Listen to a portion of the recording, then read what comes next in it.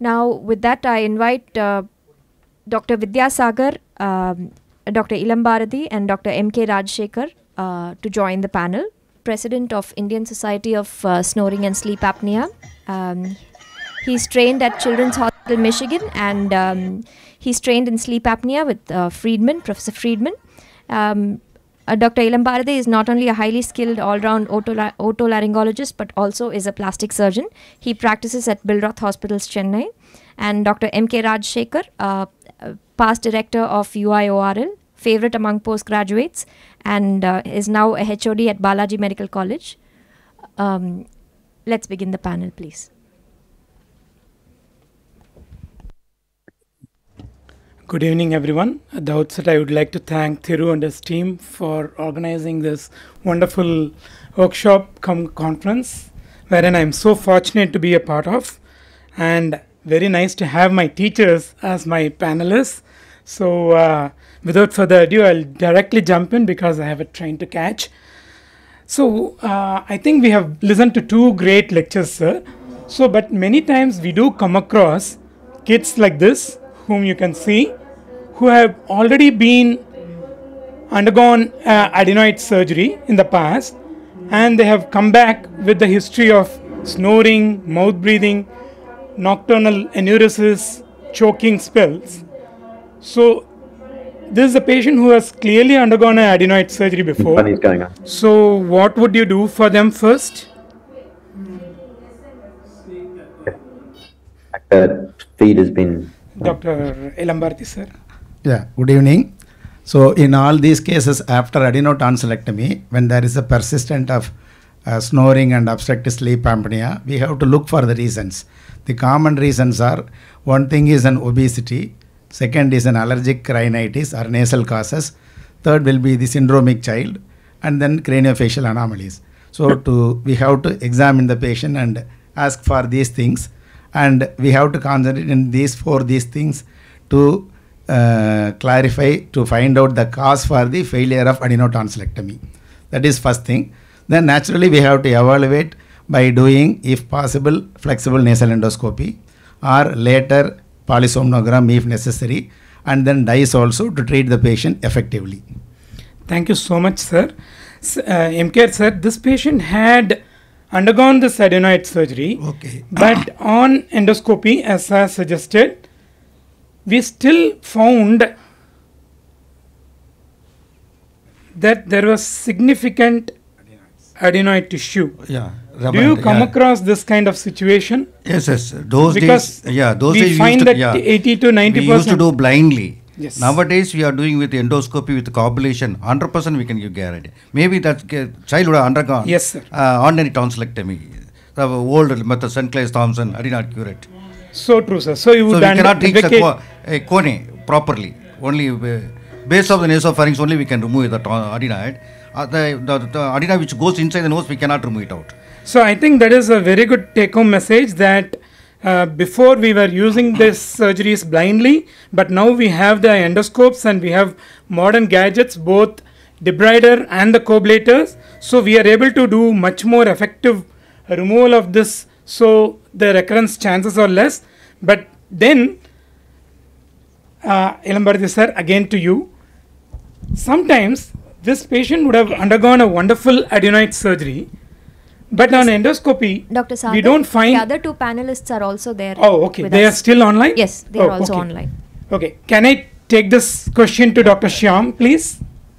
Dr. Shyan? Yeah, I'm here. Hi, I'm sorry. I didn't notice that you were there. Problem. Yeah. So, this is a patient who had undergone a previous adenoid surgery. Can you see this endoscopy?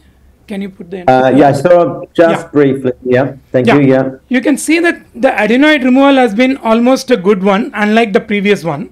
But on the contrary, you are seeing lot more tubal tonsils.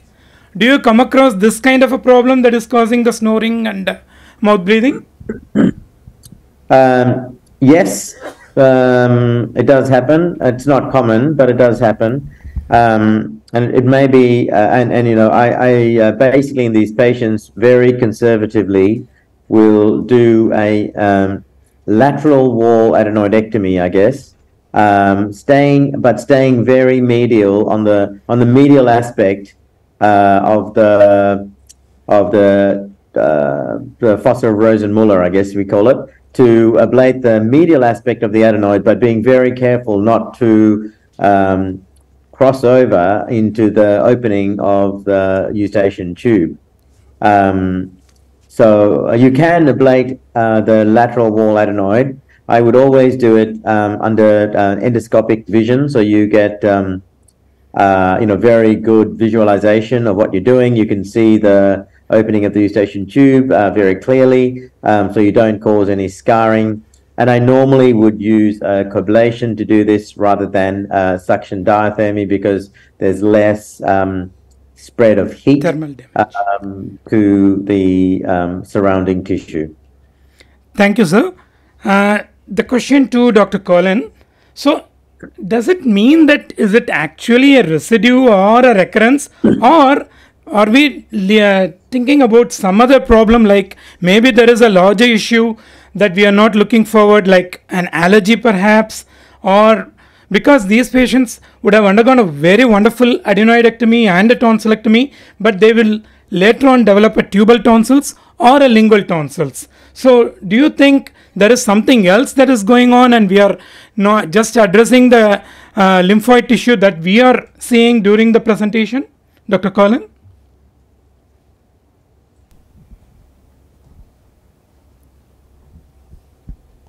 I think the jury will be still out for that, won't it? What the mechanism is in place, but the argument is that you may get a process that drives any residual tissue to compensate for some of the loss elsewhere. But it occasionally happens, and it's on a slightly rarer side of things. And Dr. Shyan, you recommended that the children would be given a course of Montelukast, but recent studies give a red box warning of usage of Montelukast. What is your take on it? Is it okay to use the Montelukast in pediatric population? Because there has been a lot of instances of neuropsychiatric manifestations for the use of Montelukast. What is your take on it, please? Dr. Shyan? I think your thing is frozen. Dr. Ilambarathi sir, can you answer that? Yeah, the recent guidelines, they say that it is better to avoid Montelukast in the children. At least if you want to use it, you can use it for 2 to 3 weeks, not as recommended by 3 months to 6 months, because of the behavioral problems or neuropsychiatric problems that has been reported in many findings. So it is better to avoid. Instead, you can go for the INCS, the other modes of medical treatment you can follow. This is a child, M.K. sir. This is a child. This is a 14-year-old boy who had undergone a wonderful adenoidectomy, tonsillectomy, but on endoscopy we found this very prominent salpingopharyngeal folds that is almost touching each other during endoscopy, and it is causing obstruction. Is there anything we can do, or do we just treat with medically? No, this patient still, I think I still having a mouth breathing. Mouth breathing, yes. Yeah, you have to undergo tubal, this salpingofold ablation with a coagulation. Okay. Would you prefer a very aggressive technique like this, or would you just try channeling first, and then if it is still persisting, would you go for it? Because this patient has already undergone a channeling before also. Then you can go for aggressive. Once channeling, first you try with channeling, then you can go for aggressive. If it recurs again, it's recurred again. Yes, sir. Better you can go for aggressive. And if you are going for aggressive technique like this, is there any take-home message that you would give for the younger generations regarding the possibility of developing an otitis media or something, because you are being very close to the salpingopharyngeal fold as well as to the eustachian tube? It's a very good question. You have to confine yourself up to inferior part. Then when you go up superior part, you have to be very careful. You should not go so superiorly. This is all only by learning curve and technique only. We cannot damage the tube. Otherwise, if you start doing first, you may likely to injure the auditory tube. Thank you so much, sir. So, Dr. Colin, I think the nasal surgery has been very nicely dealt with by Dr. SHYAN. But let's say if there is no static obstruction like this, but on the floor of the nasal cavity, you see some elevation. Is there something more you would look for, or is there something else we could address apart from the static obstructions like this? Can you show me the picture? Can you show the picture? Yeah. So here this child was having a hyoid palate. So is there a role for either a SARME or SARPE, which is like a surgical assisted rapid maxillary expansion, or a surgically assisted rapid palatal expansion? When would you consider that? And when would you consider a dome, like distraction osteogenesis with maxillary expansion? So we consider distraction based on this is where your dice becomes a bit more important. So it depends on the level of obstruction. And so our group tends to reserve it for those with severe micrognathia, so particularly the distractions. And the mid-face approach is only addressed if you are truly concerned whether there's going to be some mid-face stenosis. Dr. SHYAN is back here. Can we ask the same question to Dr. SHYAN as well? Yeah. Because I think he touched based on the orthodontic things. I mean, I think most of the orthodontic stuff will be dealt with by in our multidisciplinary team, which has a plastic surgeon, a maxillofacial surgeon, and orthodontists. And essentially, you know, I think I would probably leave it up to them to make the decision. Kids under the age of 8 or so do respond quite well to maxillary expansion.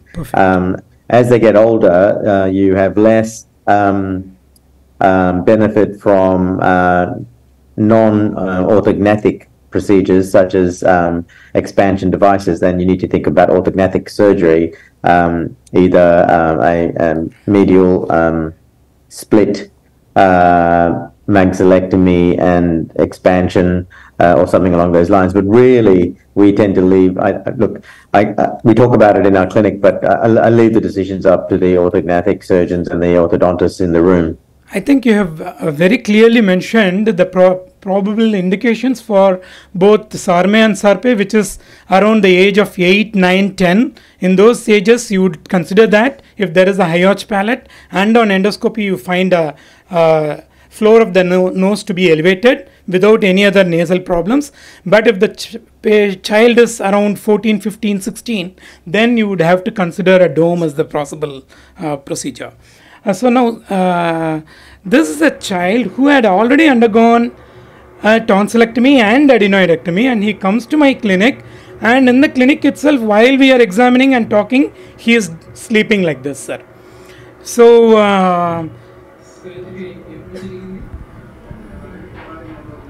and he also snores heavily.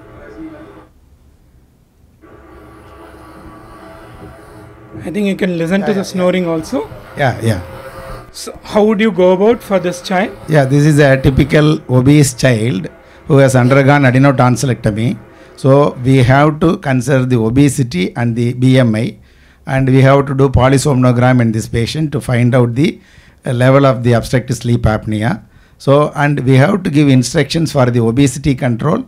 And if you do endoscopy, the commonest finding we see in these patients is lingual tonsil hypertrophy. So that is one of the commonest causes of persistent OSA after adenotonsillectomy. So address these two things, that is OSA, obesity, and also lingual tonsil. And if there is an allergic rhinitis, treat the allergic rhinitis. He will do better. Thank you, sir. But this patient, because he was snoring and sleeping heavily, we didn't have to take him to endoscopy, OT to do a DICE. We were able to do, very fortunate to do a natural sleep endoscopy, wherein he was sleeping, not even moving while I was doing a flexible scopy in the clinic. So there was not much of adenoid tissue, there was not much of tonsillar tissue, but you could see that there was a clear-cut collapsibility of the pharynx, like a pharyngomalacia component was seen.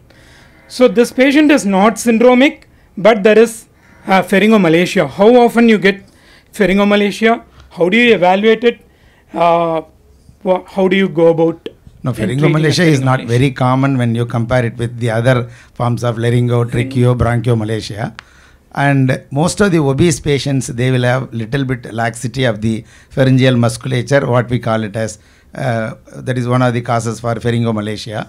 So naturally, our polysomnogram also is going to assess the severity of the OSA. And in all these patients, the main modality of treatment is dieting and weight control, which will definitely improve the problem in these patients. M.K.R. sir, your opinion, if the patient has been put on diet conservative management and if still the collapse is present like this in the velopharynx and oropharynx and hypopharynx are literally okay. Okay. So can you proceed with any surgical option in pediatric age group? With very simple one, Barbosa technique can be done. Okay. Very simple one, and it will not make much problem to the patient, this patient. Okay. Because it will tighten the soft palate. Very nice, sir. So, I think sir has mentioned about the bobbed pharyngoplasty. We did expansion ESP. sphincter, ESP, expansion sphincter pharyngoplasty, where we just roughened the tonsillar area so that we were able to see the posterior pharyngeal muscle, that is the palatopharyngeus muscle, and we were able to create a tunnel through which we were able to bring the palatopharyngeus muscle to the pterygoid amylus area, and we were able to do it on both sides. I'm sorry, I think we were able to do it on both sides.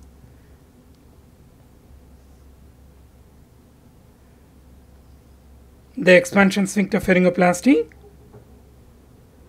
and at the end of the expansion sphincter pharyngoplasty, you can see that there was a significant widening of the contact with the. There is a significant widening of the velopharynx area, which was collapsing before in the previous DISE, that is the drug-induced sleep endoscopy. And this is the post-operatively, the child after this procedure.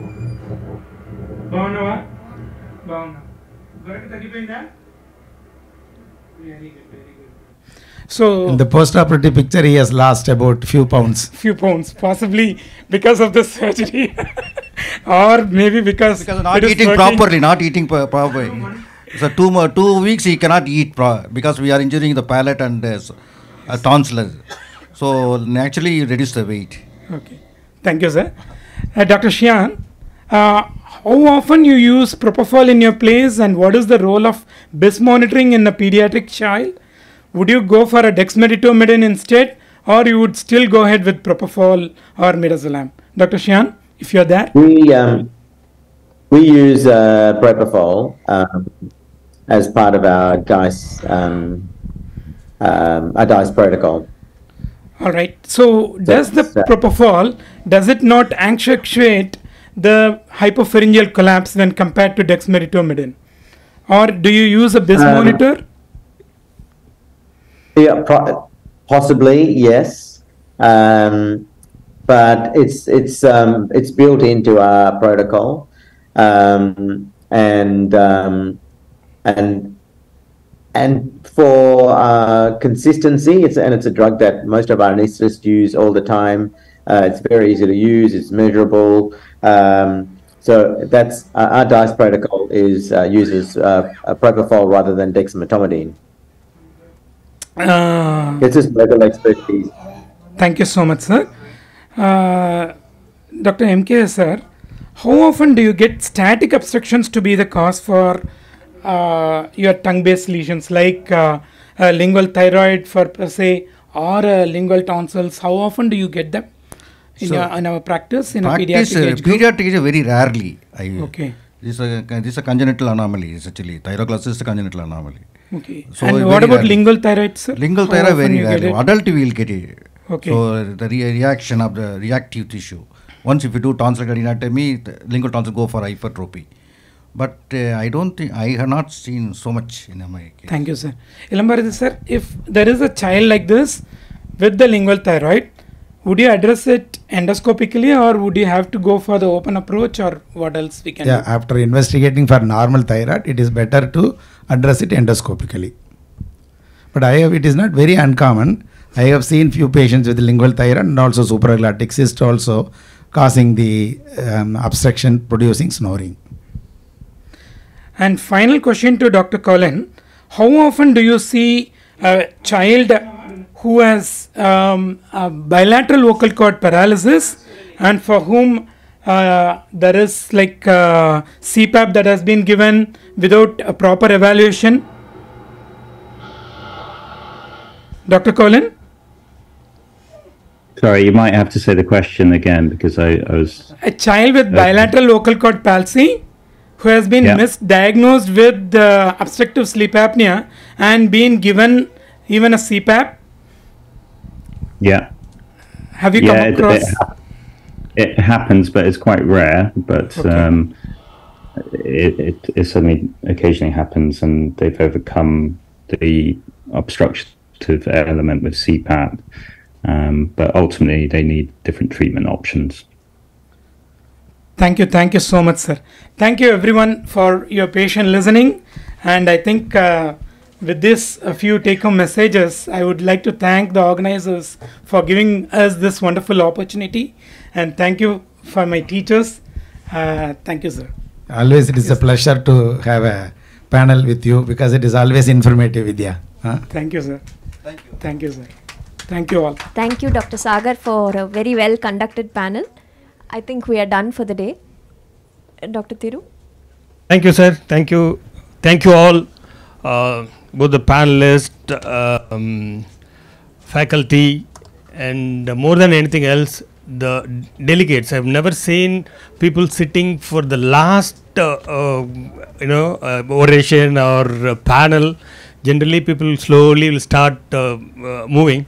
But today, I have got a chance to talk to you at the end. So anyway, tomorrow is going to be the hectic day of the 3-day conference because we are starting by 8 o'clock sharp tomorrow morning, and we have something like this, plenty of panel discussions, and also tomorrow we have live scopies and live surgeries. So we are planning to do 1 or 2 endoscopic surgery tomorrow. So it's going to be a very hectic day till evening.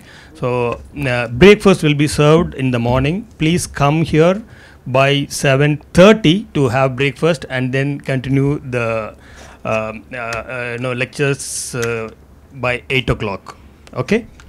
Thank you all. Thanks for the patient listening. Thanks for staying out till the end. Thank you.